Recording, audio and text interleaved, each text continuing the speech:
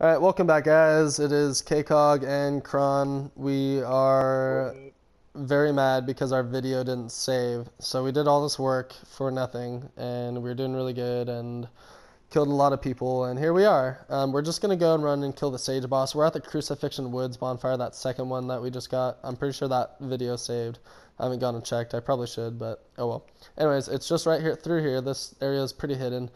And just like Kron was trying to say before, if you kill this guy before he summons everyone, these guys won't actually attack. See how they're just kind of sitting on the walls? So you can just take your time and kind of fuck them up as you go, or not. You don't have to do anything.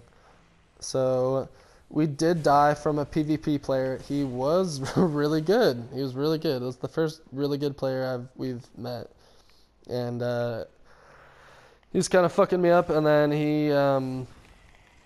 he parried me and like one-shot me, so that was interesting.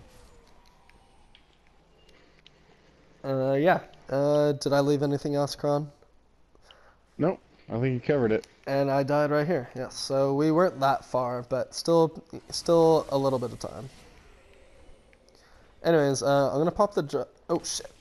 I'm gonna pop the little dried fingers here because does that thing one-shot him? No, almost. Okay, we're gonna have to R2 it.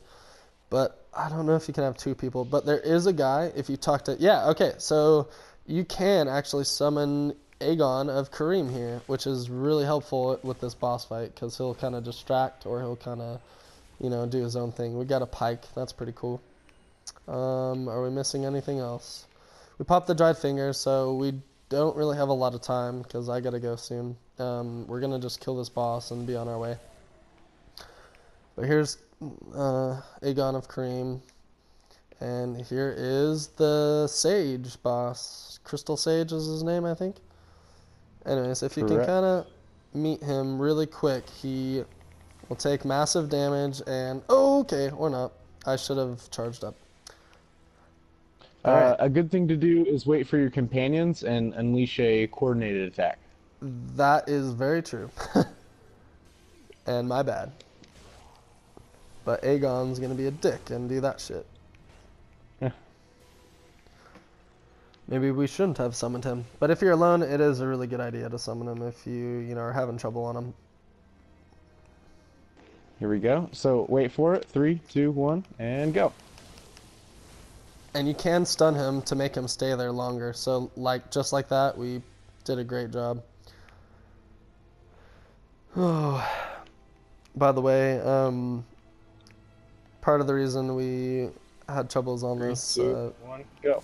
Video is oh yeah, so once you get him down to half health right now, he's gonna start summoning all these people right here, and you want to attack the guy who's doing purple. So that guy's blue and that guy's purple. That guy is just gonna go away like so, and the guy in the corner, which he's magically gone, what happened? It is a good idea, however, to thin out the crowd. That it is a good idea.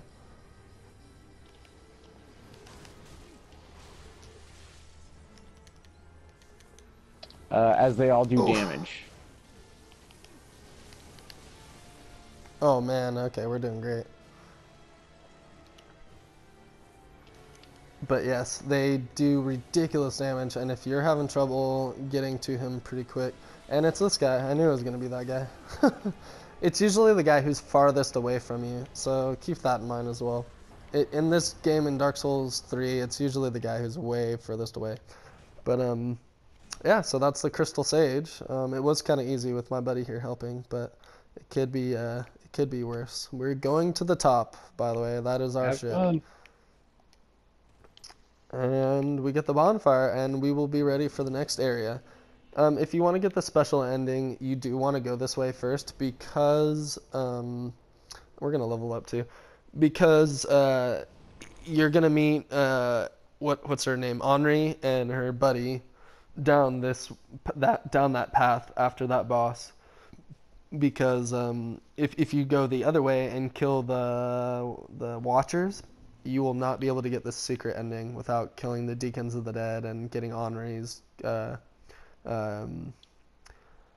whatever, her talk. Her whatever, I can't even think right now. Too much fucking whiskey already. That was ridiculous. We died like 100 times and yeah.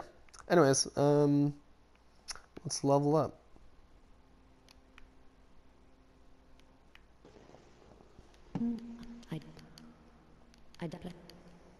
I'd blessing of the moon. Well, very what should we do? What should we do? Let's do endurance because we're doing a high quality weapon here. Oh, and faith because we do want to get that heal just in case. Farewell, Ashermaid. So now we have quite some good stamina and yeah. Anyways, I'm KCOG, this is my buddy Kron, and we're going to see you on the next one because we're going to do a lot more PvP as we go through, and I'm terribly sorry we missed out on that video earlier. I'll go around and show you where all the items are and shit, but yep, shit happens. Alright, peace out, y'all.